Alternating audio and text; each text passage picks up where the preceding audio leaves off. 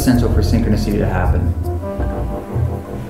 I've discovered that my hand is on the joystick of my life, whether I realize it or not.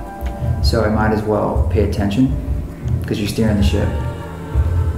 We all are. And so it's important, that's where intention comes in, because that merely says, like, you have an intention, you're just not voicing it.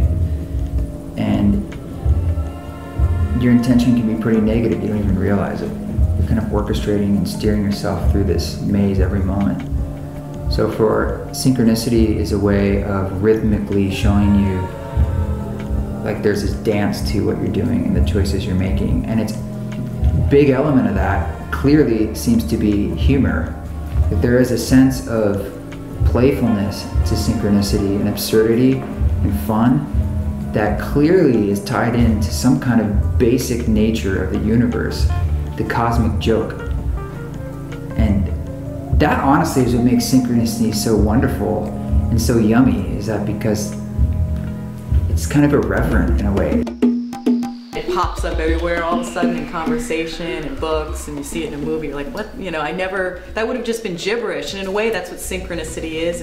It's something that you're putting back out there, and that doesn't make it nullified. It just is part of the process of how we perceive things, is being revealed to us. Like, we're always a part of what we see. We're always, what I think of is co-creating it.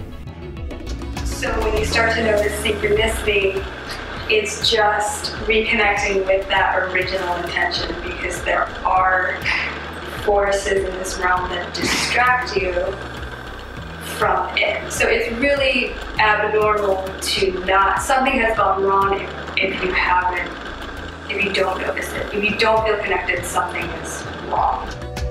Synchronicity tends to bring about people into your life.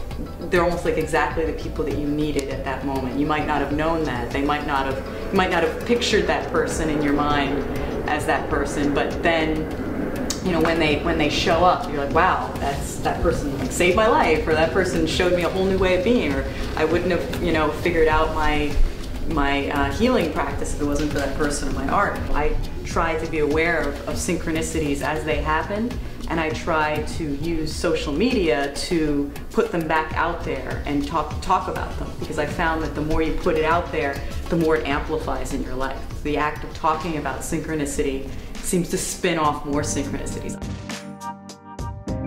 As humanity, we have separated ourselves from nature. In the words of Charles Eisenstein, an author, it started with the Stone Age when we made a fire, and that was the first separation from the darkness. And then from there, moving on through agriculture and industry and computer revolution.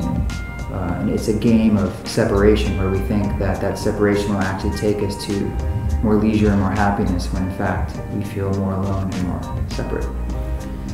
And I saw how things happen when you allow them to happen, how things happen when you lose a certain level of trust and letting go, but still doing your work in that.